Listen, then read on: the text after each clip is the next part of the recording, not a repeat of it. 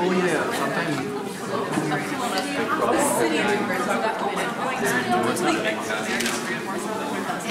It is possible last year it didn't happen.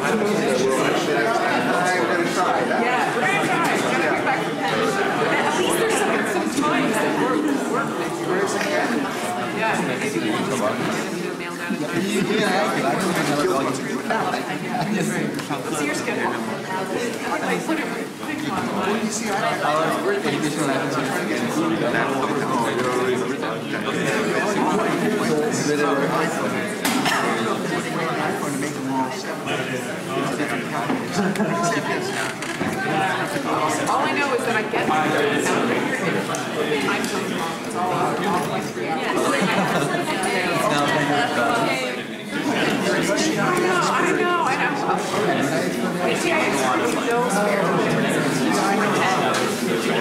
So I'll get to it, but I think I'm not yet. So there you go. I did all the functions and all the labs. I wrote the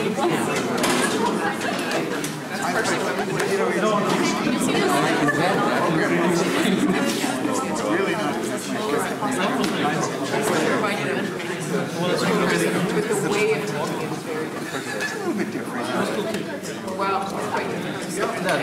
I'm saying that. I know.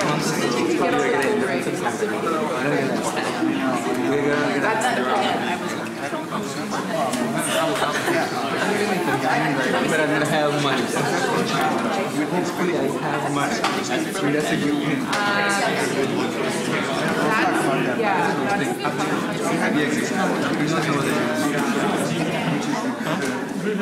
I do the old-fashioned idea. Well, I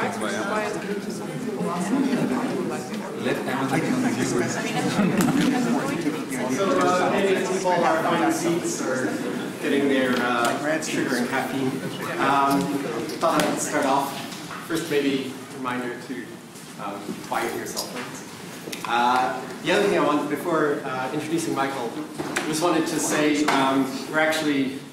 we've maybe on purpose, maybe not, got actually a mini stream of Thursday talks coming. So Michael today, next Thursday, same bat time, same bat place, we'll have Dinesh, who will also be talking on stuff that's related to graphics. And then the following Thursday, we have a distinguished lecture series talk by Manish Agrawala, also on a vaguely graphical related topic. So please do see all of them. So having said that, it's my pleasure to introduce Michiel van de Panne. He's a full professor here in the department. He's certainly one of the top international researchers, maybe not the top, but let's say in the top 2 international researchers Work harder. depending on which week you ask, in character animation. He's well acknowledged, has a long history of posing some wonderful ideas in animation. He founded what's arguably the top animation conference in the field, Symposium on Computer Animation, back in 2002. And I was very lucky to have him as co-chair just this past summer, where we had another successful symposium on computer animation. I think he's hosted something like 5 other conferences on top of that. He's gotten involved with startup companies. He has students who've gone on to film companies. His tendrils of research have reached all sorts of places. Just on a personal note, he's been a wonderful mentor. And I don't know of anyone else who, after, say, cycling up and down 3 North Shore mountains and then maybe around Richmond to top it off, still has more infectious energy than I don't know anyone else. So, with that, please. Great.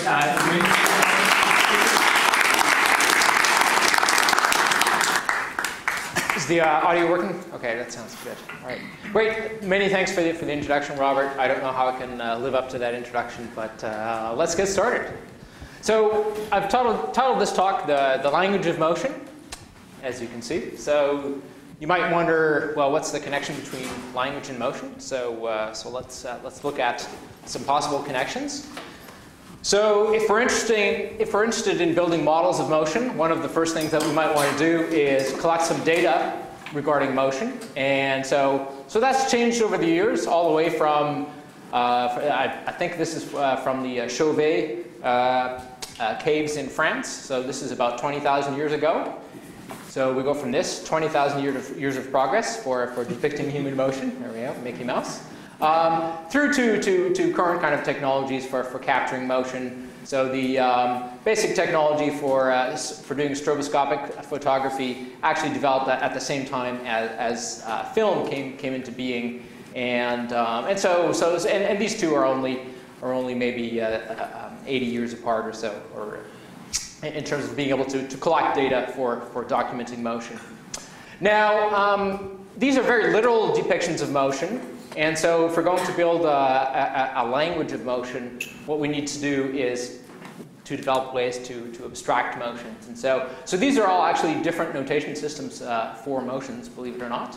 And with one exception. So this is your wake-up test and your warm-up test. So one of these 4 diagrams is actually not a notation system for motion. And so you have to guess which. Any takers? People in my 526 course are not allowed to guess because I already run this quiz for them. But The spiral thing on the right? Okay, so we have one vote for this not being motion. So it turns out this is actually not a notation for motion. This is a written notation for a Tibetan chant. It's true, believe it or not. Anyhow, so these are very abstract notations for motion.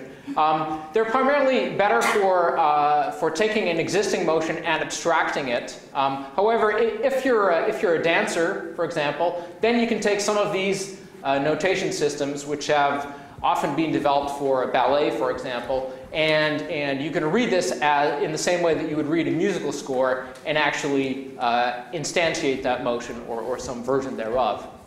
And so these are models of motion, and of course one of the most interesting things you can do is actually to build a model of motion that you can actually execute, and so that you can drive this abstraction not only from data going in this direction, but also going from the abstraction back down to synthesizing data, right? So this going up is analysis and going down is synthesis. And as with many problems, we're interested in being able to do both analysis and synthesis. Although I'll argue that in the case of motion, doing synthesis is a challenging and still open problem. So there are also some intermediate notations for there's notations that are of intermediate complexity, and so this is kind of half literal and half abstraction. It's partway abstracted. So this is just a simple keyframe motion of a ball, and so you can imagine that because it's only being partly abstracted, this you can actually generate a motion from. And this is actually a diagram from a karate manual, and so just to give you some flavor of some degree of abstraction happening there. All right. So what we'd like to do is build models that can also do synthesis. And so we can generally take 2 paths in order to do this. So one is to build a kinematic model. And in a kinematic model, we don't take the forces into account. So in a kinematic model, I can jump off the ground and float across to the other side of the room and set myself back down. So we're free to do more arbitrary motions. On the other hand, it's actually easier to build models over on this side. And so one example of a vocabulary that you might use to build a kinematic model is you go into your motion capture studio, you perform some motions, we'll segment that motion into contiguous clips, and then we can resequence those clips and or blend those clips in order to produce new motions. All right? So it is an abstract representation, but it's really still a very literal representation. Now the limitations on this side are that it's very difficult to capture all possible motions in the world. And so there's a scalability problem over here. So one way in which you can try to tackle this is to use physics. And so this is being used with amazing success in other areas of animation. And so if you see any feature film today, it will be generally full of feature effects such as the simulation of water and the simulation of cloth, simply because that turns out to be the easiest way to create realistic animations of those phenomena. But for character animation, we have this control box over here, and so because if we just do physics, we just get a ragdoll motion, and that's not very interesting. We want to do more realistic motions, and so we need to figure out what goes in that control box. And so just like on the kinematic side, we had our motion clip library. Over here, we'll need to develop some kind of skills library or some kind of vocabulary of parts and motion skills from which to design motions. And so one of the questions, the big open question for me is well, what goes in that library, right? So how do we build these things? So just by way of motivation, let me show you a squirrel. We've all seen these critters. They're incredibly agile in the way they move, and so if you're someone in biomechanics and neurobiology, and you say, oh, I'd like to understand how that squirrel moves, you'd say, oh well, I'll study it, and I'll collect lots of data and study it in a variety of ways. If I'm a person on the robotic side of things, I'll say, oh, it's a squirrel. To learn how squirrels work, you got to build it, right? So the philosophy. This is just some very crude cartoon characterization of what the motto of these different fields might be, right? And so in animation, of course, I could say, well, animate it is the motto, but that wouldn't be too interesting. So in animation, what happens is that we can draw from both of these fields, and we have actually considerable freedom to explore. Partly because we can work with certain ideas which you might not be able to build yet, but we don't have to worry about actually building it. By the same token, if we want to use some data over here to help drive our motions, or some principles over here, we're free to borrow from those as well. Over here, often to publish in this area, you really have to stick very close to something that can be verifiable on a real animal or a real human being. Whereas over here we can say, well, ultimately we're only interested in the general principles, because in the end I might be interested in animating a dinosaur, and well, the motion data on dinosaurs, it's rather sparse, right? So one of the arguments I'll make here is that animation is actually a pretty fruitful playground for experimenting with ideas related to motion control. Okay, so the good side was that that motion control is such a broad problem, and of course the bad side is that motion control is such a broad problem. So on any given paper or a problem you might choose to work on, you have to choose an application. Okay, so we'll be working on animation. You have to choose a task. I'll be talking mostly about locomotion and balancing. We'll talk about you have to apply it to a certain type of system. Am I animating squirrels or dogs or a robot arm that's glued to the ground? what kind of method will I be using to animate it, and how will I choose to evaluate. I come up with, let's say I fixed all these things, and I've come up with some results. How do I evaluate the result? And so, so depending for any given paper you read in this area, it produces a point in this space, and because it's such a large space, it's often difficult to make the connections between the points in this space. Okay, so that's some by way of background. The last piece by way of background is just that we're all on the same page here. What we'll be doing is building physics-based simulations of motion. So it'll be driven by torques, and then you run the laws of physics, the equations of motion, and you get motion out. We want to build this controller box, and so here's my character.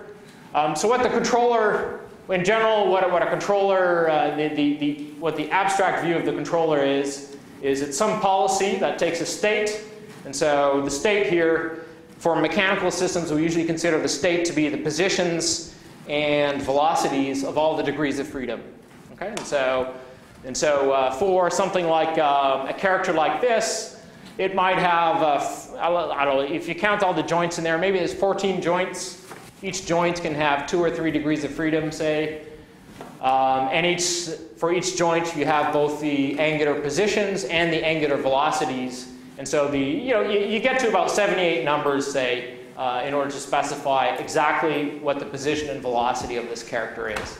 And so in principle, what a control policy does is it says, what state are you in? Here's what you need to do. And so this represents, let's pretend that this is just driven by simple joint-based actuators.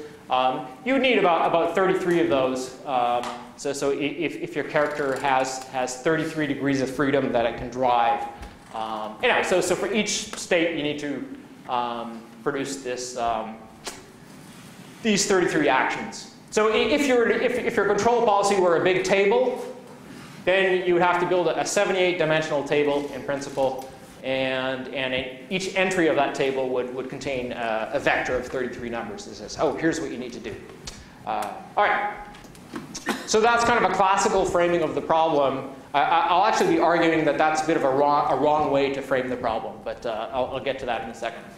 So I'd like to talk briefly about scalability as well. And so for those of you who were around at the beginning of the talk, I just showed a video of the Petman robot. And so people have been trying to build basic walking robots for at least 40 years.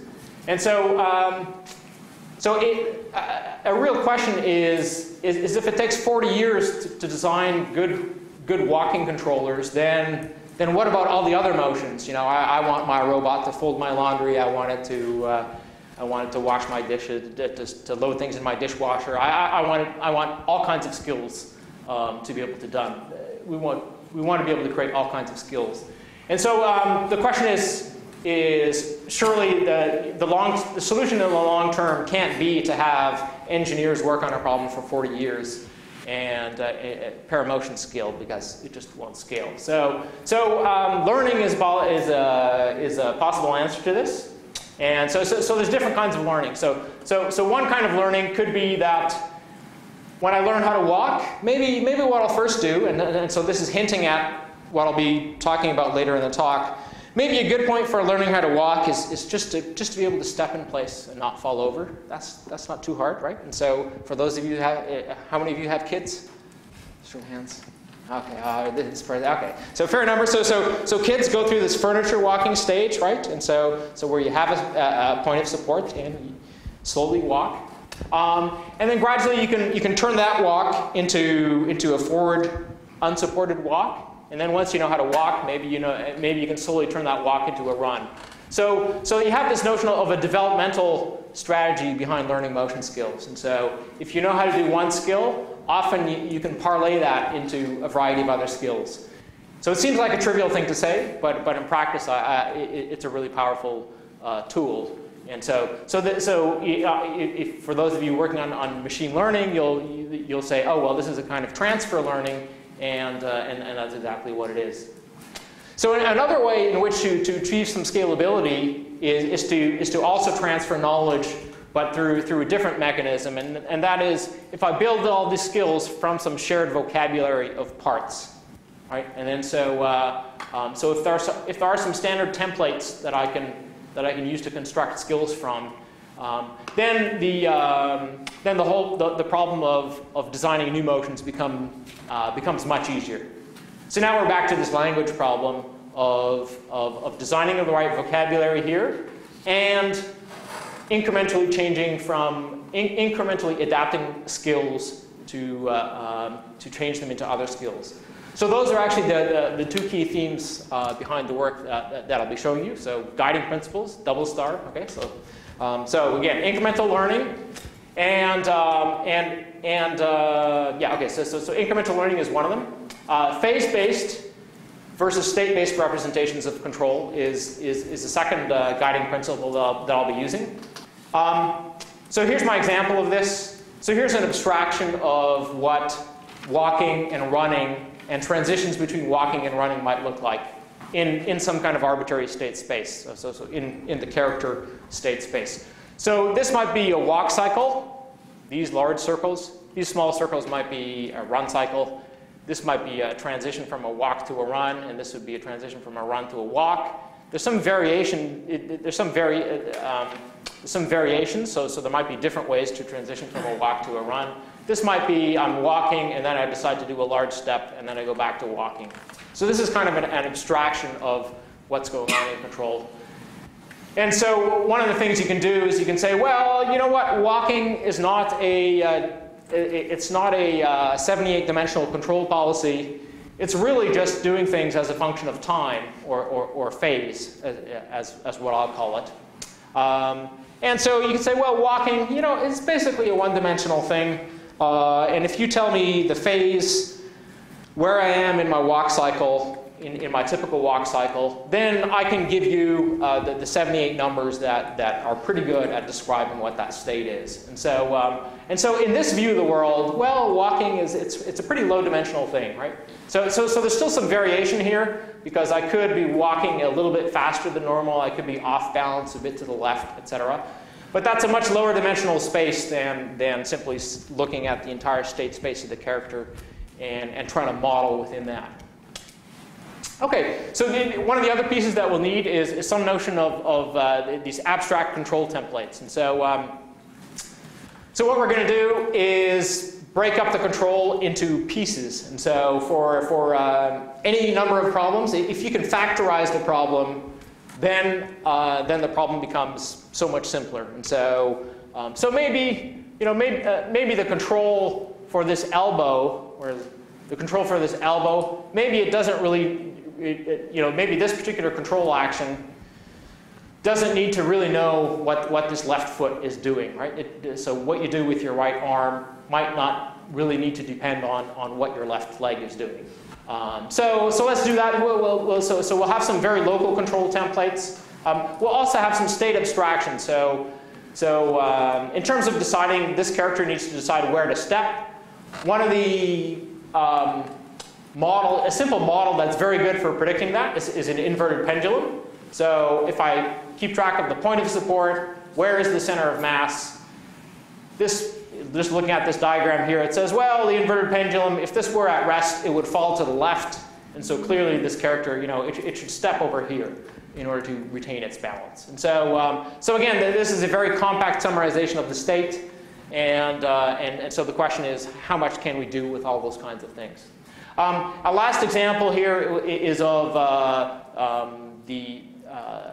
what we might decide to do with respect to the vertical. So we might give the character some notion of which way is up, and we might decide to use the stance hip to servo the upper body, so that no matter what's going on with the rest of the body, perhaps the head and the torso should always be a goal for the head and the torso should always be to be upright, irrespective of what the rest of the body is doing.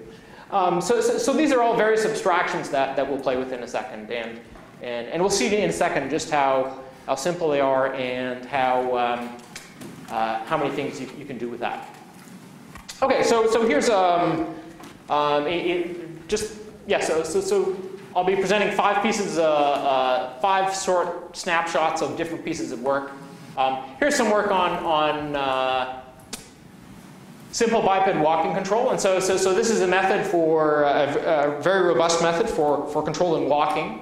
And it's actually inspired by and based in part on some work on hopping controllers. So this was out of the MIT Leg Lab in the late 1980s. They built these spectacular hopping robots.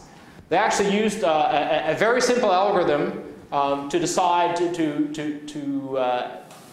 where to place the leg for the next hop. So it's using a foot placement strategy, and so surprisingly enough, this foot placement strategy was really only investigated in any depth for hopping. And I said, well, I don't want to do hopping, I want to do walking. But let's just investigate this foot placement strategy for walking. So let me walk you through the steps for constructing a controller for this. So step number 1 is design some cyclic motion. So design a walking puppet. So think of this as a wind-up toy. So you can either have some little finite state machine, or else you could take one cycle of motion capture data, and so pretend you have a wind-up puppet that it doesn't know anything about the world. It just does this blindly. You can place it on its back, and it'll just do this, right? So that's the starting point. So step number 2 is let's give this puppet, which can and will fall over, let's give it some knowledge of which way is up. And so for this character over here, what we'll do is the torso will make use of the stance hip so that the torso should always servo to be upright. So this gives you the nice property that even if you fall, so this character is starting to fall backwards, even if it falls, the torso will still remain upright. And you might say, well, that's not a lot of progress because now it'll fall, but it'll just, it'll just fall on its bum, but its torso will be upright after it's fallen. But is that progress? But it turns out if you do that, that gives a stable frame of reference for much of the rest of the motion. And we're starting to, implicitly by doing this, you're starting to add some feedback some feedback about the world into your control system. All right. So step number 3, so this is the foot placement part, says for the, we'll do adaptive foot placement, which basically means we're going to place the swing leg. Where we place the swing leg will no longer be just based upon by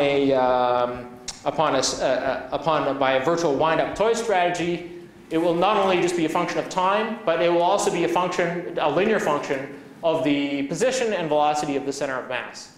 So if I told you that this character is, let's pretend this character is at rest in this pose, so with 0 velocity, then clearly this character should step somewhere in front of the character here. So we can modulate that with a gain constant here. If the character, and so we can do the same thing with the velocity. So you can imagine if we're traveling a bit faster than we expected, the foot placement strategy will simply tell you, well, step further ahead, and that's a good way to come to a stop or to slow down. So it'll have these 2 parameters. And so that's it. So let's see what we can do with this kind of a strategy. So we started out in 2D. So let's see here. See if this works here. This isn't good. All right. Let me. I'm just going to switch modes here.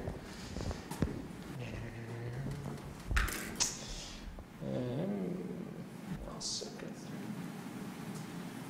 And go into mode. All right, so this all worked fine when I tested it, of course, but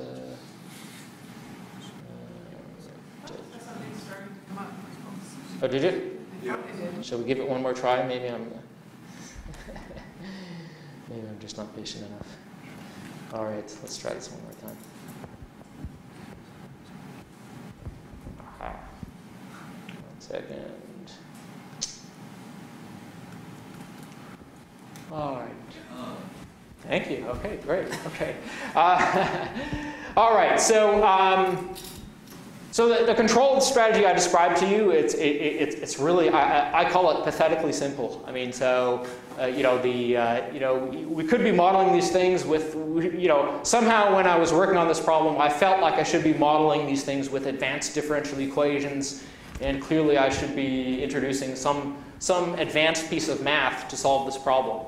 However, so what you're seeing here is a whole bunch of controllers which are designed on exactly what I just described to you. Okay, so at this point you actually understand the whole algorithm. Okay, so and so again, start with the basic wind-up toy strategy, introduce some notion of the vertical, and then introduce the simple feedback rule. And by playing with the open loop, by playing with the wind-up toy part of the motion, what you can, okay, I bumped this by accident. So by playing with the open loop, by playing with the open loop part of the motion, you can design all these different kinds of motions. And so the nice thing about this is not only do you get a feedback strategy for walking, but you also get a feedback strategy, for example, the strange kind of, is it a Cossack jump, or I don't know, whatever it was doing. So the same, those same mechanisms will work to provide feedback for all these other different versions of the task. All right, so let's move on to 3D. So a basic question you can ask is, oh, well, does it work in 3D? And the answer, of course, is yes. So this is just a simple example of a 3D model. And so the kinds of things you can do with these simple models is now you can introduce some things into the environment. So these are just some heavy boxes. And it stumbles and it recovers in a fairly natural way, which comes for free as emergent behavior from these models, right? And so if we can make these models a little bit more realistic, so if we can tune the remaining parameters so that the motion is starts to look just a little bit more like motion capture data, then we're doing well, because we've really defined this kind of large sweet spot for these for the control. So you can also play all other kinds of fun games with this. So we call this the drunken motion test, right? So he's carrying a teapot because he's a graphics. The teapot is, of course, an icon of graphics. So what we're doing here is we're just experimenting with the vestibular system. So remember, the character has a notion of which way is up. So what we're doing is we're changing where it thinks gravity is coming from. We're just giving it a slow sinusoidal alteration, right? We're just slowly messing with which way it thinks is up. The real direction of gravity is staying fixed here, all right?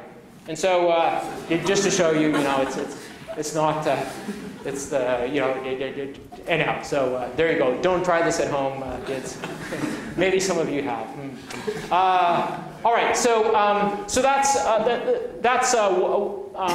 what you can do with a simple model. So far, this simple model actually has no notion of learning at all. So one thing we can do is we can start to add some notion of anticipation into the model. And so right now, what's happening is every joint is being driven by what's called a proportional derivative controller. So basically, if I specify a target angle, there's some virtual spring and damper which is used to compute the torque that takes it to that desired target angle. And so as I move these desired target angles around, the actual arm follows this with some delay. All right? And so, but this is always reacting and not anticipating. And you say, surely when we do motions, we actually anticipate what's coming ahead. Right? So let's add a bit of anticipation to this model. And so the conventional framework for doing this is to add some kind of inverse model, such as what we see here. And so if you have a really good inverse model, that means what you could do is you give it a desired trajectory. The inverse model tells you exactly what torques you need to do to produce that trajectory, and then that runs through your simulation to produce your trajectory. So this box would exactly be the inverse of this box, right? This box goes from trajectories to torques, and then the simulation goes from torques back to trajectories. And if we could compute, this magic box, then we would be in business. However, okay, so there are ways of constructing these boxes with inverse dynamics. However, inverse dynamics and tools like that, they require a fairly complete model of the entire biped. So what we're going to do is actually do something much simpler. So we'll actually just model, again, we'll play this simple trick of modeling the motion just as a function of time or as a function of a phase of the motion. And so at some points when you do, and so this particular model as to what you need to execute as a function of phase is actually very simple to learn. And so I won't go into the actual details of this learning mechanism here. So the nice thing about this is now you can have a feed-forward predictive path, which actually produces most of the torques that you need to produce the motion. And then you still want to keep these controllers in here to deal with some perturbations and some parts of the motion that you won't necessarily have fully predicted.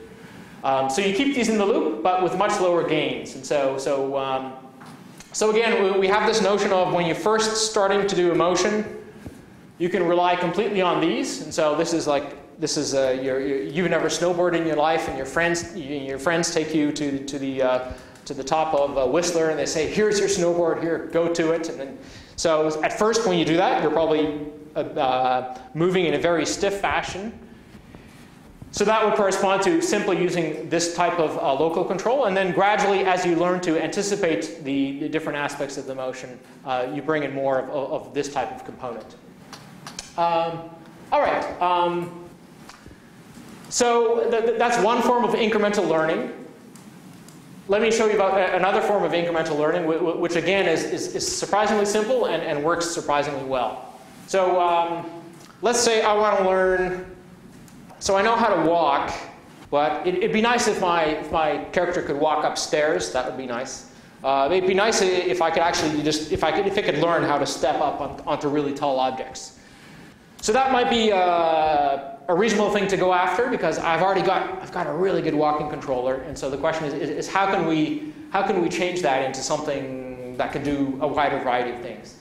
So we'll apply a set of techniques called continuation methods. And so the idea is really simple.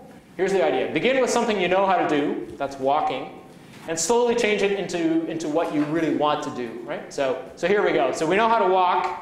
So, that's probably not too hard. I could do that if I knew how to walk, right? So, well, okay, if you know how to do this, well, then that's not too hard.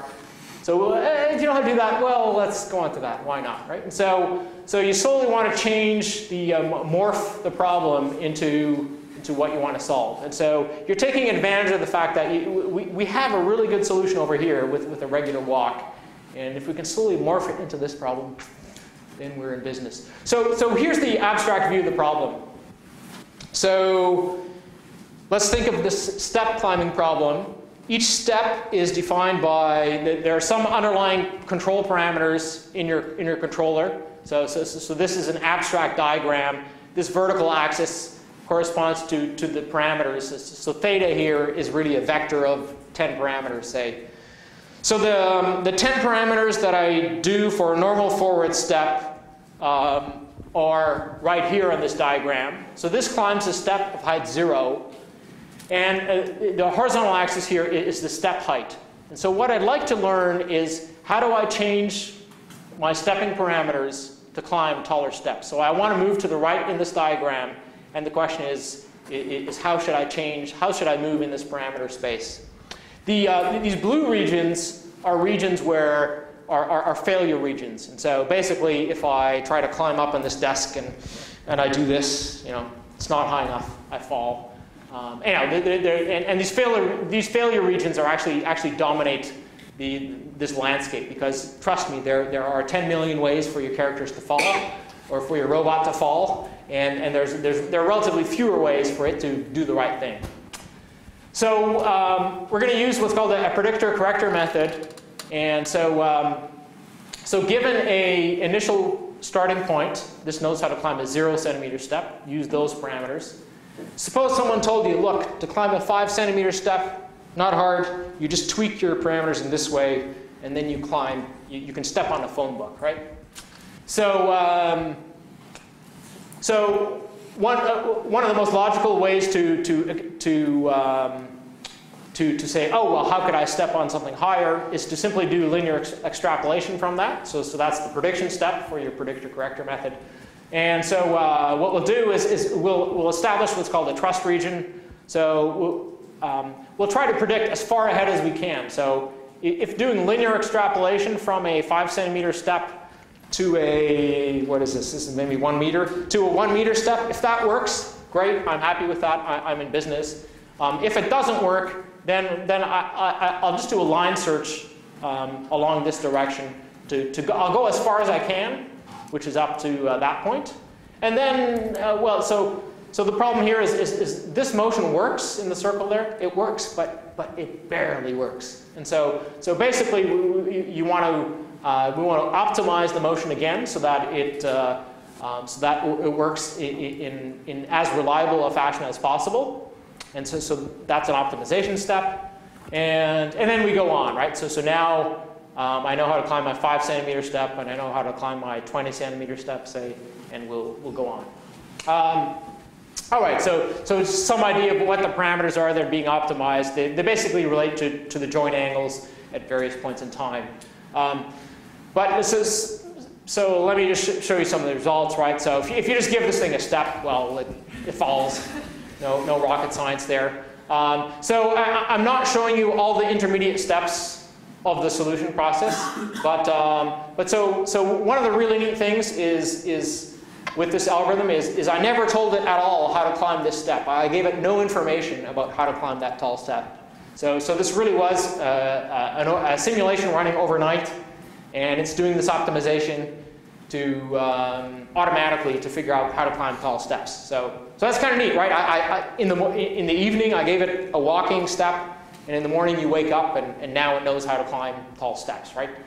Without having without having told it anything. So we haven't explicitly told it to watch out for collisions between the feet. We haven't explicitly told it, oh, to climb a tall step. It's really good. What you need to do is you need to step here and then pitch your body or upper body forward so that your center of mass is over your new foot. So we haven't told it, and that emerges as a behavior. So you can do the same thing for stepping over objects. So again, you start with walking, and so well, stepping over an object, it's just another version of walking, right? So again, what's neat here is we haven't given it the actual strategy. There is actually a random component in climbing that over that first centimeter step, and so what you'll notice for this one is that it swung. For some of these steps swing sideways to get the leg over, and then some of the steps lift directly over. And so what's interesting is of course, if for the first adaptation it swings the leg sideways to go over the to go over the obstacle, then it will continue to follow that particular strategy.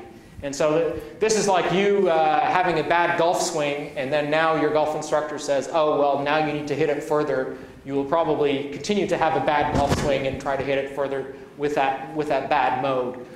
So this gets stuck in particular styles of doing things, and but I would argue that that's not necessarily unrealistic.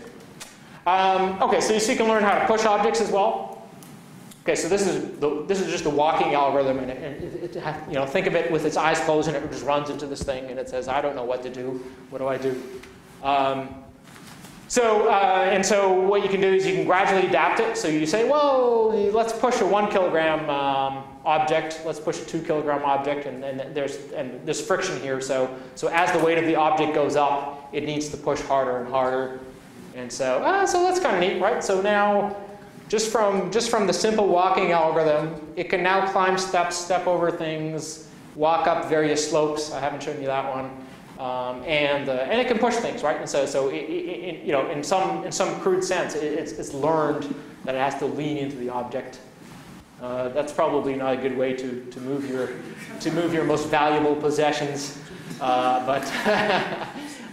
yeah. So one other thing that I haven't mentioned is once you get to the end point of your learning process, you take your end parameters and you take your starting parameters, and if you do linear interpolation for a lot of these problems, linear interpolation between your end point and your starting point actually works for most of these problems, and which was kind of a surprising thing. So with the right representation, a lot of these problems are surprisingly linear. All right. Okay, so let's see. What else could we do with these controllers? Well, we've kind of tuned them to do certain parameterized motions. Something else we could do is we could just do straight sequencing. We could say, okay, I have the walking forward controller. Well, okay, so I might have one controller that will just walk. This guy just steps in place. This guy walks forward. This guy runs forward. And then I have a fourth controller, which this one will walk backwards.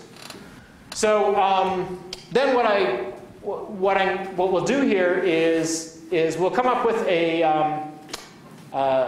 a strategy for selecting which of these four controllers to use to walk to this line as quickly as possible. So that will be the name of the game. So this is the control policy here. Will simply discretely select one of these controllers. And by the way, not all of these controllers can successfully transition to each other. You can imagine that if I'm running and someone throws the switch and says, oh, please start walking backwards now, and just starts using the walking backwards controller, you can imagine that it will fall simply because the basin of attraction for that particular walking backwards controller is limited. All right. So here's some of the here's the way you can compute some of these control policies. You start at a good state. So this might be simply standing still. Then you apply the walking forwards controller, the walking backwards controller, and the in place controller maybe. So let's just say you have those three controllers. And each arc here represents one step. Okay, so we're discretizing it not only in terms of control actions, so the controllers are discrete here, so it's a very abstract version of your action space, but we're also discretizing it in time. So we're going to do one step at a time. So if I simulate forward for two steps, so we'll just build a large search tree. So I'm just going to exhaustively explore all possible sequence of actions starting from this state. So that's a big tree. And what I'm going to do is if I get to a state that's too far away from my starting state, so I will introduce some kind of distance metric. And if I get too far away, so my definition of too far away is defined by this blob here. But it's really just a distance metric. So think of this blob as, I should have drawn it as a sphere, basically. If you go outside of that sphere, you say, I'm not interested. We'll count that as a failure. Please don't go there. If you end up at a similar state to where that you've already reached through other means, so you started at this state, you did one step forward and one step backwards with the backwards controller, and you end up at a state that's pretty similar to if you did some other sequence of controllers. Well, then we can terminate this branch. Anyhow, so we just continue this process until everything has been terminated. So there's still a few open leaf nodes here. That guy is open, and this one, and that one. But you can imagine, if I make this region small enough, then I can restrict it to just doing small scale exploration of these different motion primitives. So now in order to solve a task, what we can do is, okay, our task is to walk to this line, and I have this space here that models the dynamics of all possible transitions. And so I can instantiate that at different points in the domain, and I can apply dynamic programming in this kind of abstract high-dimensional space. And so one of the reasons why this works is because we're actually working with a distance metric on this high-dimensional space, and not just some high-dimensional grid. So what this gives you in the end is the following. So the goal of this bird here is always to walk towards the green dot there, the green square. And so let me just restart that. Okay, so this is actually a little game platform that we built. So this runs in real time. Again, this bird it's always desperately trying to go to this location. You can throw things at it. You can do. Oops, sorry, I should have. Let me just run this one more time. All right. So. Right. So one of the things that's going on is now, because we're working with, we've now integrated a family of controllers, and when you integrate a family of controllers, it's actually more robust than any of the individual controllers. And so, so one of the reasons for that is because if you have a walking forward controller and you give it a giant backwards push, it's doing this, and it says, so the walking forwards controller, that will be a failure mode for the walking forwards controller. If you have a set of integrated controllers, basically you're walking forward, it's receives a large push, it's now in this state.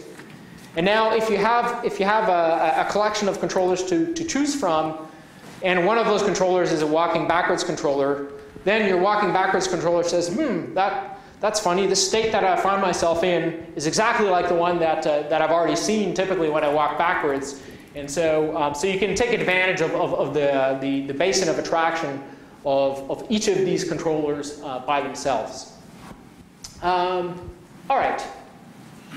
So now, one of the reasons for talking about this particular project is just to describe how many layers are in this kind of control architecture that ultimately is behind that little bird creature, right? So at the bottom level, we have torques, which drive a simulation, right?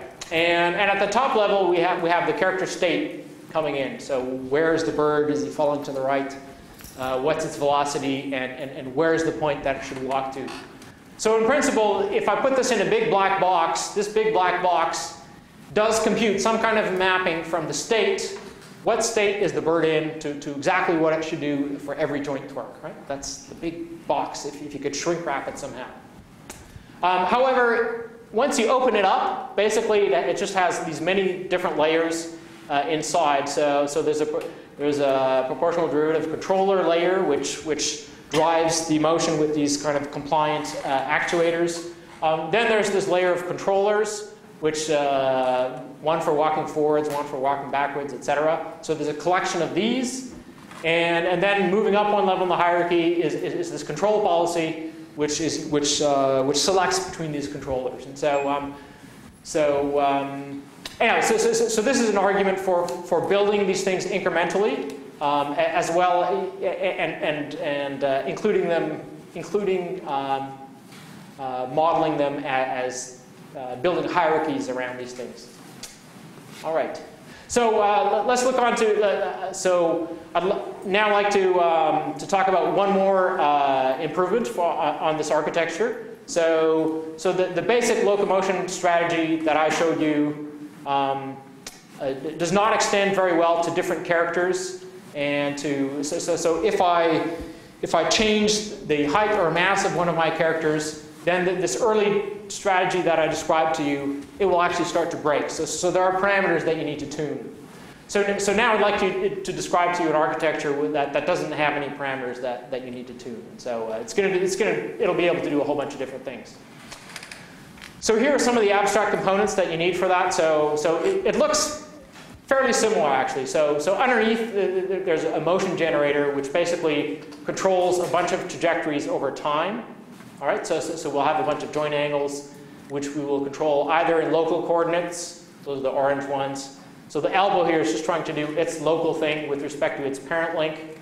And then we have some joints, such as this neck joint. It knows which way is up, and so it's trying to maintain a target angle with respect to a global coordinate frame. So we're going to have that. We're going to have instead of having these two gain constants, which use position and velocity to decide where to change where you step. We'll do the same. We'll do a similar thing, but we'll accomplish that with an inverted pendulum model, right? So that if your inverted pendulum is moving with this velocity, then what we want to compute d. So d represents the distance of where you want to step, such that when the pendulum comes to, such that the pendulum will be at rest, either at rest or going at the right velocity once the center of mass is over the foot. Anyhow, so it's a simple prediction model of where to step. And this is not rocket science here, right? So kinetic energy plus potential energy should be the same before and after in these two states. And so from this, you can get a formula for d, this distance d, as to where you need to step. Okay, so we'll use that as a simple abstract component. We're going to do one more thing. So gravity is a surprisingly strong force in most motions, and particularly for slow motions. If I'm just moving slowly, gravity is the dominant force for every part of my motion. And so if you can come up with a way to cancel out the effect of gravity, then that's actually a great predictive model for what you need to do, even just to maintain a given pose. Right? If I want to stand here like this, I have to predict what should my muscles be doing to hold that pose. So this is actually so you can do this in a simple way using what's called the Jacobian transpose. Anyhow, so the Jacobian basically relates forces to torques in these models. All right. Right. Okay. So we can also there's also one more component which we can use to regulate the velocity. So if I want to accelerate forward slightly, what's the best way to phrase this? If I want to come to a stop, there's different ways I can do this. One way is to simply take a larger step and then come to a stop. Another way is actually to, as I start a step, I can shift my weight immediately to the front of my toes, and then so I'm not changing where I step, but I'm changing where my ground reaction forces are placed. And so it turns out you can also get that for free with the same Jacobian transpose model. So it will give you exactly that kind of effect. You give it a desired velocity. You use an error in velocity to compute a desired force you want to apply to the center of mass, and you get exactly this kind of effect. All right, so I don't want to spend any time on this diagram, but this diagram basically integrates those four pieces that I just spoke to you about. And so these are these abstract templates, so that ideally should help with multiple tasks, right? And so so I'll be showing you a whole bunch of animations. All of these animations use exactly the same architecture, and so there's no parameters to tune for any of these animations. There's absolutely no learning in this model. Okay, so the fun thing is, for example, if you want to script a motion that leans backwards like this and a motion that leans forward like that. Again, the inverted pendulum model will simply capture all of the desired effects that you need to correctly control the balance for all these things. I'll just get the lights here because this is a bit dark.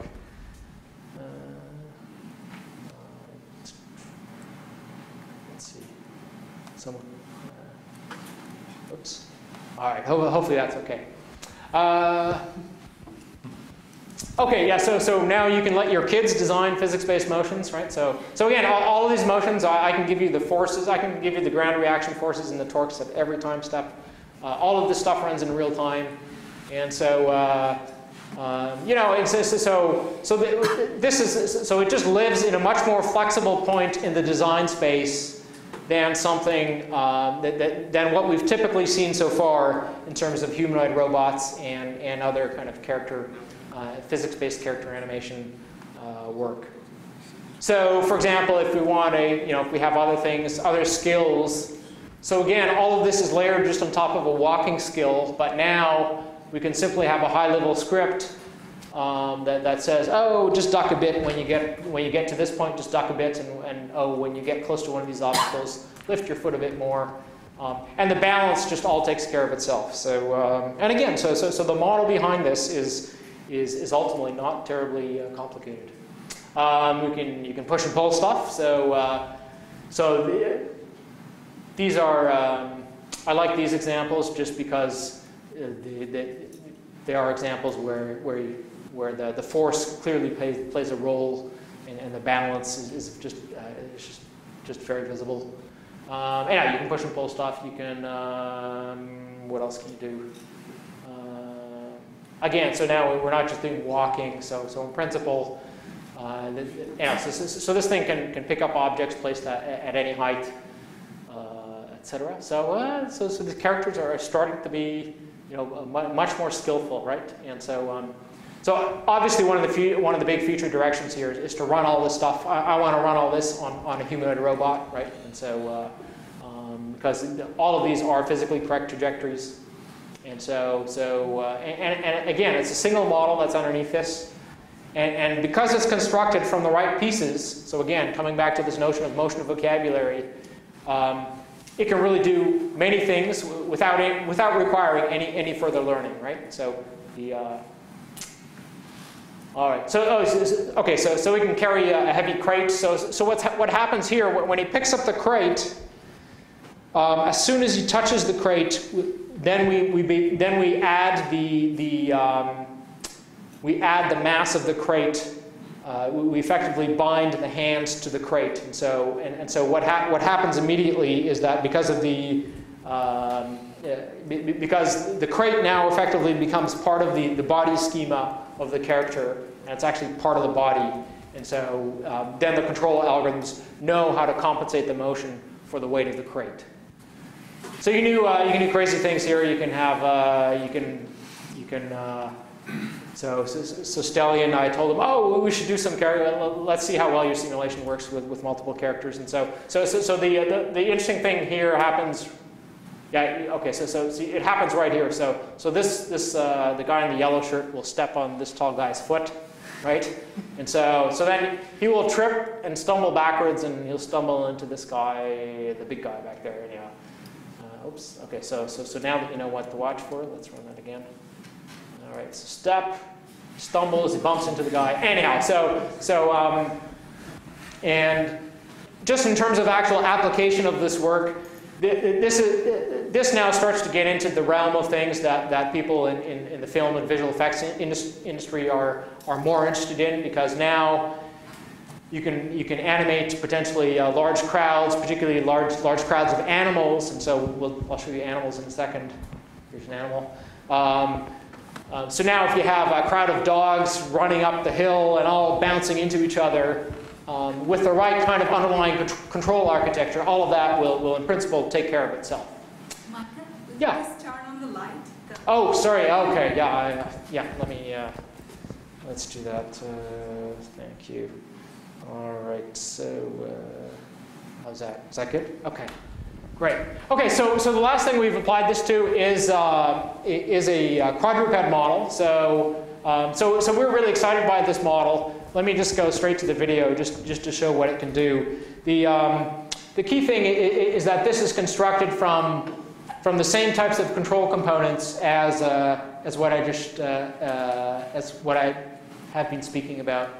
So let's get this going here. All right, so we can now have a physics-based dog which can jump and do a variety of things. Any good physics-based dog worth its weight has to be able to sit, right? Of course. All right.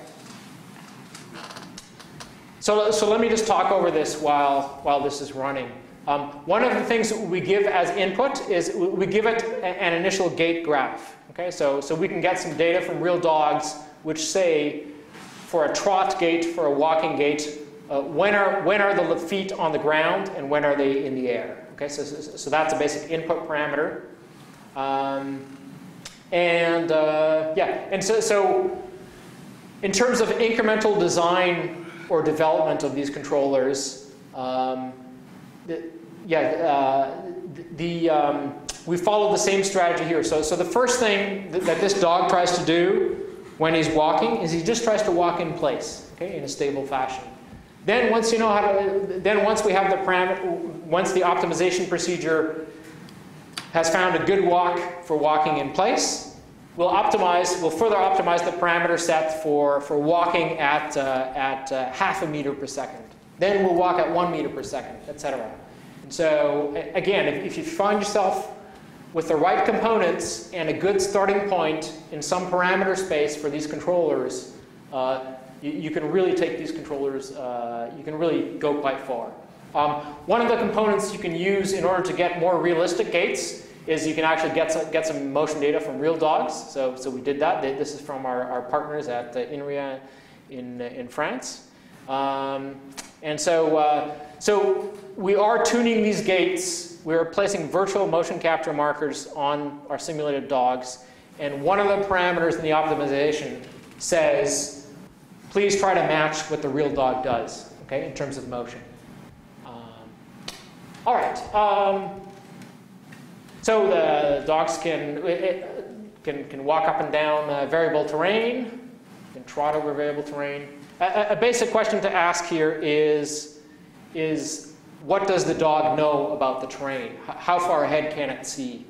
The short answer is when a leg is raised in the air and it needs to plan where to step, we give it the height of the terrain of where it will step.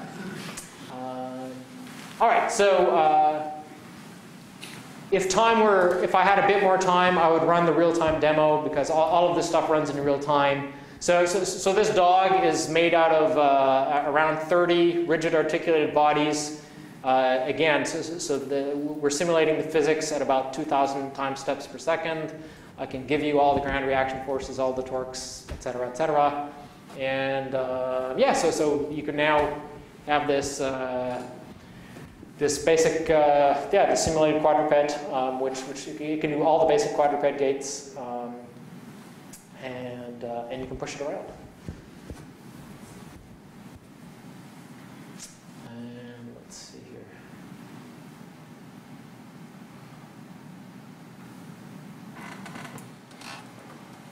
You'll see that this dog has a flexible back, and so I'll show you at the end. There's a clip that shows you the effect of the flexible back. We've also built a parameterized jump controller. This one, if you look at real dogs, they don't quite jump like this. So this is probably it is a motion for which we didn't have any reference data, and so but we are building through automatic optimization. We're building a parameterized jump. So jumps have a height and they have a distance.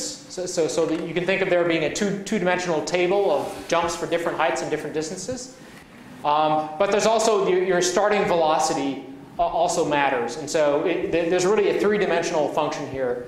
So height, velocity, and distance, and we produce parameterized motions in that space. All right. Okay, anyhow, you can do a bunch of stuff. Let me just move forward to the conclusions because I'm running a little bit over. All right, and let me get this guy. Okay, so let's.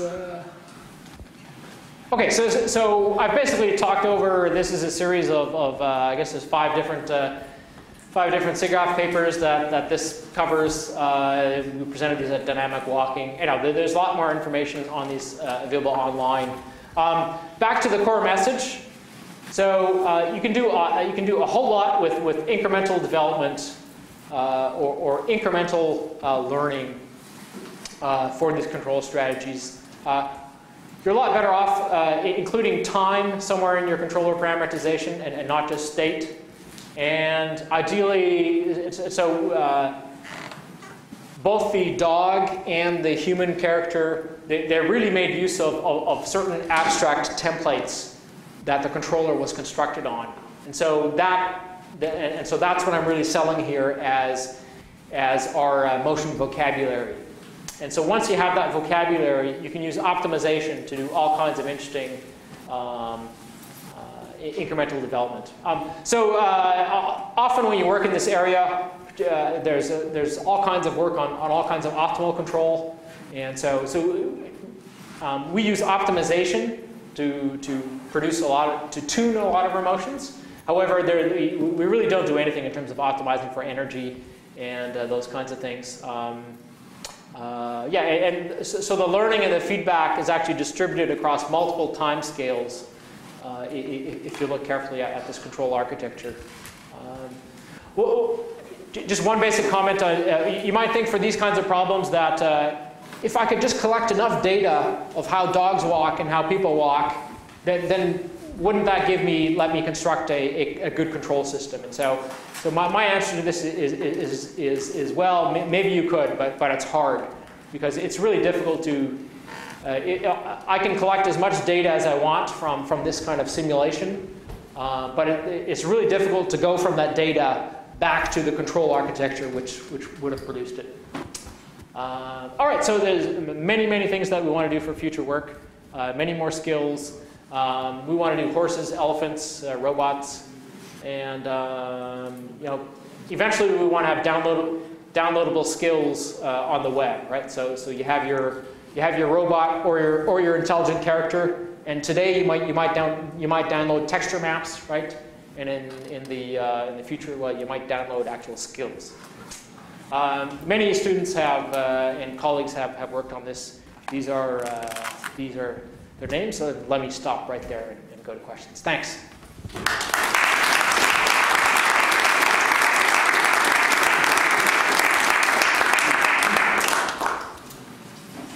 And if you do have to go, I completely understand. So running just a little bit late. So yeah, Holger. It sounds rather intriguingly that optimization is somewhere at the heart of doing many of the things that you were talking about. Yep. And I'm sort of wondering about two things. I mean, first of all, how do you actually do that optimization? And secondly, is that currently a bottleneck, or is it just you use any old method and it works because the problems aren't very hard? Yes, yeah, I know. So I didn't get into the specific optimization technique. You'll be happy to know we're using stochastic local search for a lot of these things. In practice, for many of these problems, we have found that they're well posed enough that any old method will just about work. But yeah, so it is. One of the things that we haven't spent time on is efficiently parallelizing those, and so that would certainly be something where we could use your help. Yes, yeah. I come from a completely different background. Sure. Most people, mechanical engineering, if you need to know. It's been a while since I studied biomechanics, but I am pretty sure that the inverted pendulum model doesn't tend to translate itself to bipedal running. Right. So how, are you planning on addressing that in some way? Or? No. So for running, a common model is there is actually kind of a spring-loaded inverted pendulum model, and so that's a variation which has been used for running. It is true that so one open question is let's say I do have motion capture data and I want to use that to tune the motion. And so sometimes, so for the dog, that worked quite well. For the human, for the human model, we found that it takes more effort, or that it seems to be more finicky in terms of tuning it to get it to do exactly the right thing. Particularly, for example, one of the areas where these models start to have problems or start to be more problematic is for the foot contact, and so really getting the ankle to do the right motion, etc. So that there are definitely many components of these models which need a whole lot more work, and so so far the major thrust has really is to say, look, we're even with this relatively unsophisticated and flexible components, you could already do so much, and then so the idea being get a gate working first. And then tune it in whatever direction you want. And so this is to contrast with the, there's a community called dynamic walking. So many of you might know at SFU, they've been well known for designing passive walkers, right? So a passive walker is just a walker that has no actuation at all, and if you place it on a shallow incline, it just walks all by itself. And so that's another starting point for studying walking. You can say, well, let's just study the passive motion and then actuate it afterwards. And then there's interesting conversations that we've had with people in the dynamic walking community, because they can get that stuff working, but then where they have problems is actually, my first question to them is, it's great that it uses very little energy, but how are you going to get it to climb up a step? How are you going to get it to do any of these other motions that I was showing you? And so there's an interesting philosophical question. Do you start with focusing on that optimal walk and then tune it for robustness, or do you start at the other end and you say, look, let's just build a general thing, and then I can always tune this for energy optimality.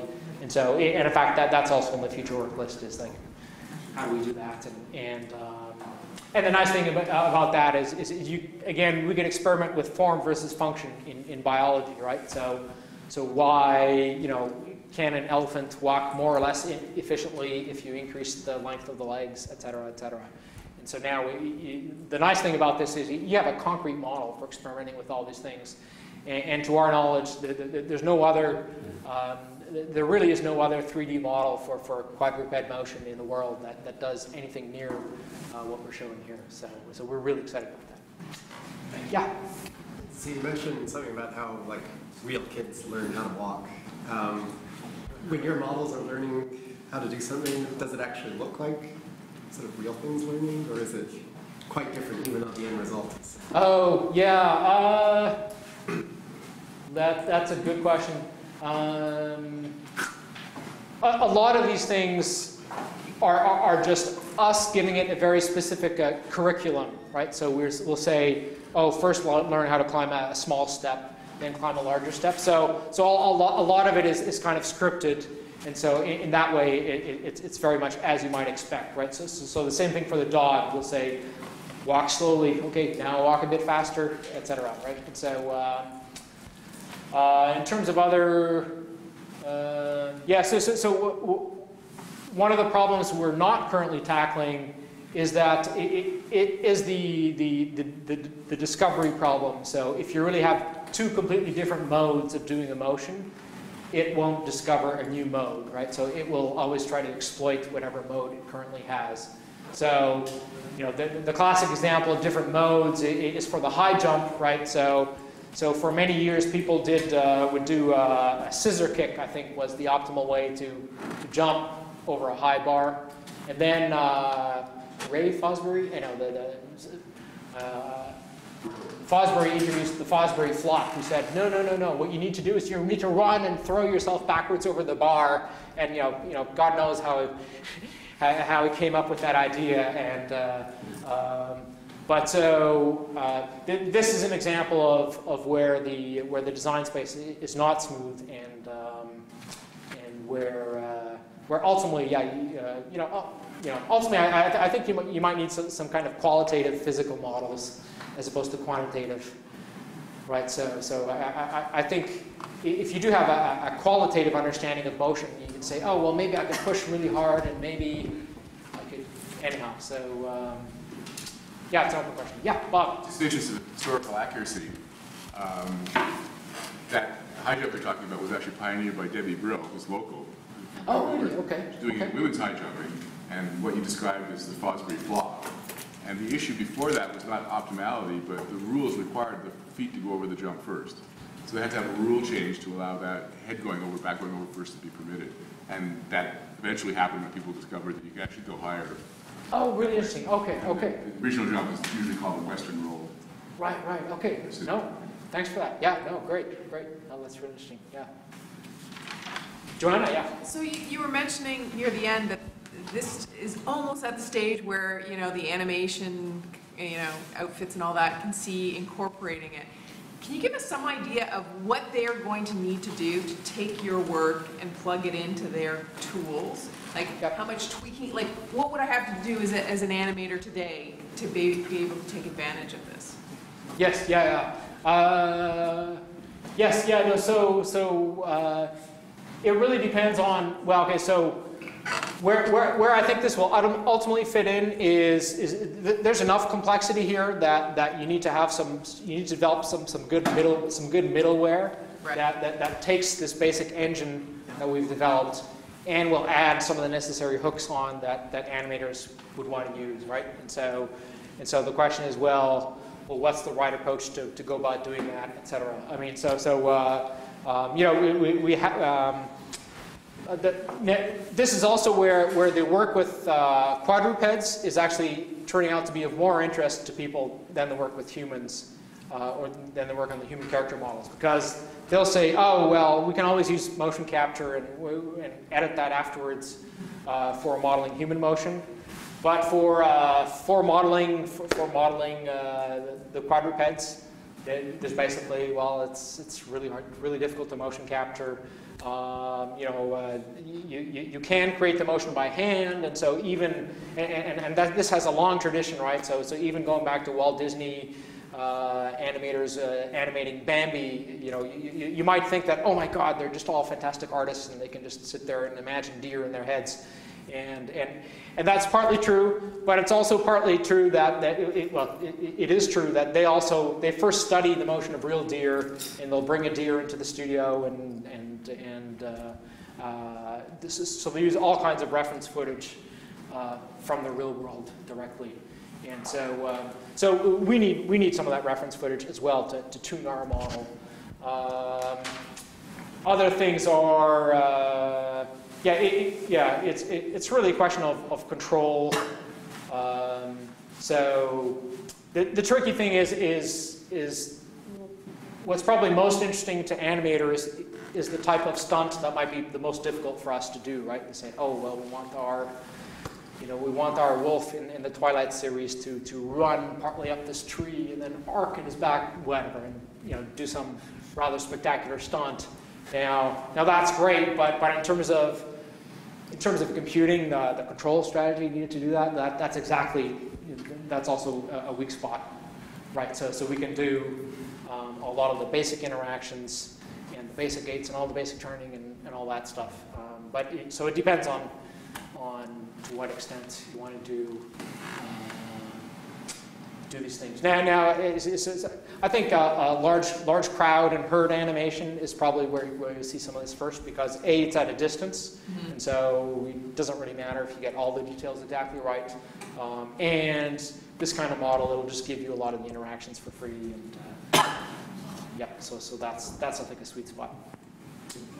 Yeah. Are you guys looking at because some of the movements there's different ways of doing it, right? Which just looks different. Are you guys looking at that more specifically? Or, because I guess, I'm looking at this from a group dimension perspective. When you have a person run, right? Yep. There's multiple ways that they can do it. Some people get overuse of reasons, some people don't. Yep. Do you think there's sufficient complexity within your model and, I guess, sufficient power to maybe do some predictions on how a person with particular dimensions would have uses going to their knee or something, right? Right. Yeah, no, so in terms of precisely modeling many different variations of human motion, that we haven't worked at that kind of precision control of style yet. We've tried to cover the broad scale, so with many of you saw many of the crazy kinds of more extremely stylized walks that we could do, right? I think what you're talking about is more subtle variations, and so for that, particularly before you would want to use this model to make any kind of biomechanical predictions, then there is all kinds of parameter fitting that you would want to do first, I think, before you would want to get into that level of detail. So I wouldn't yet trust this model for that level of detail, but we're getting there, right? And so what's ultimately different about our model than what you're seeing in a lot of biomechanics work. So a lot of biomechanics work will work with trajectories and force trajectories and position trajectories of a specific motion. And so what that doesn't give you is it doesn't give you kind of a real-time model that can interact and react, right? And so instead it's a trajectory that satisfies the physics, but it doesn't tell you, if I stick a heavy ski boot on one of these characters, it will just start limping, all on its own, right? And so you get all this emergent behavior. And so that's the kind of thing and you can interact with it. And so in that sense, biomechanics goes off in a somewhat different direction. But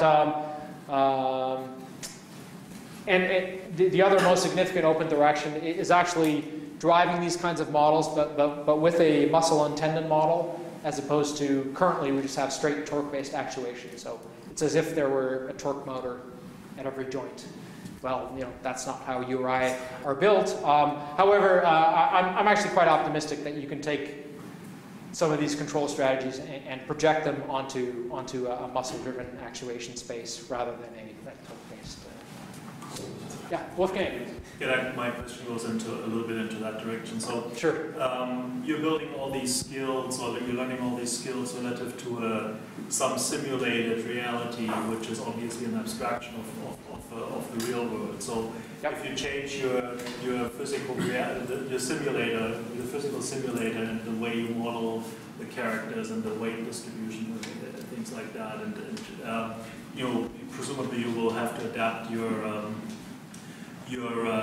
skills, or the way the skills are described. So the question is, how do you know with what level of detail you need to describe your physics, your physical reality, and also if you were to actually transfer this to a robot at some point, now you're going to have a discrepancy between the physics that you're modeling and the actual physics of the character falling over with a real mass distribution in the real accelerations and things like that. Yep. So can you say a little bit about how robust it will be under this and just basically the modeling challenges for this? Yeah, no, sure. So Stellian, who's done a lot of the work on this, he has actually gotten this running on a number of real humanoid robot simulators, and so that's one way to deal with the problem, is to say, oh, you built a robot, okay, it's up to you to model it and build the simulator, and then you give us the simulator and we'll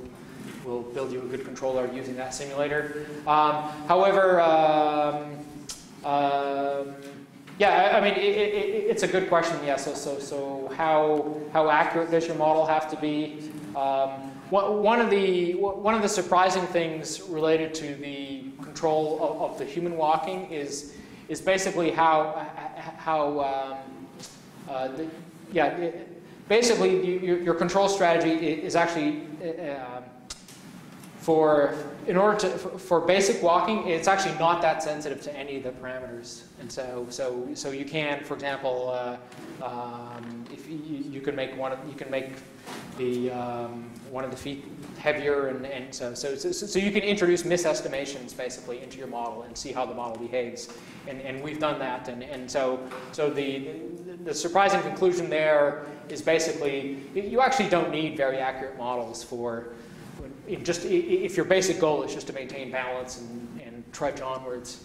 And so, and that makes sense, right? I mean, I might put my shoes on one day, and they might be a little bit heavier or lighter, and it's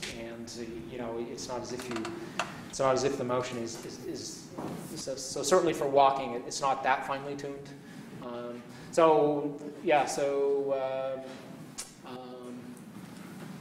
Now, for other kinds of motions, it might well be a lot more sensitive, right? So if I have some open loop throwing motion, and then now you've changed some parameter in my arm, well, that's likely to be a lot more sensitive. Any other questions? Yeah, sure, yeah. Do you have any plans to introduce the use of arms in your humanoid models, for instance, to facilitate climbing or something like that?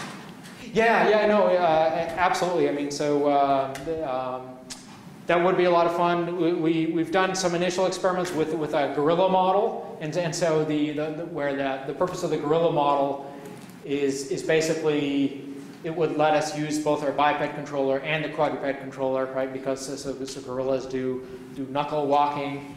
And so we would want to have a single model which could transition between them all, and but we're not very far along in that yet. But absolutely, I mean, so another thing we would want to do is be able, we should be able to model, what a child does in a playground, just clambering around in a variety of ways. So the difficulty of the motion depends to some extent on how dynamic it is, and so if it's mostly a relatively slow set of movements, then my sense is it's not too difficult, and as it gets to be more dynamic, then it gets more difficult. It gets to be more difficult. Yeah. I guess to start with real motion capture data, just at the beginning. But are you also improving the model for things that you haven't trained at the beginning after you learn those things, or? Oh, okay. So with motion data or without motion data? Well, you start with the motion data, but then you also inject some more data after you've learned those for new movements, or? Oh, right. Yeah. Okay. So basically for all the biped motions you saw, there was actually no motion data in there. For the quadruped, so for the dog, we had reference data for some of the gaits, but not all the gaits. And so we had it for the walk and the trot. We did not have motion data for the canter or the gallops. And so the motion data helps, but it's not absolutely necessary. The price you could have for not having motion data is that your motion might look somewhat unnatural, or might have some quirk to it, and then you need to come up with some objective. Optimization can help. Optimization is your friend, but you have to know what it is you want to tune it for, or what you want to optimize for. So it help? Yes. Oh yeah. So right at the end of the, I didn't run the quadruped video all the way to the end, but right at the end we basically show what the motion looks like before optimization and after optimization, and it makes a huge difference.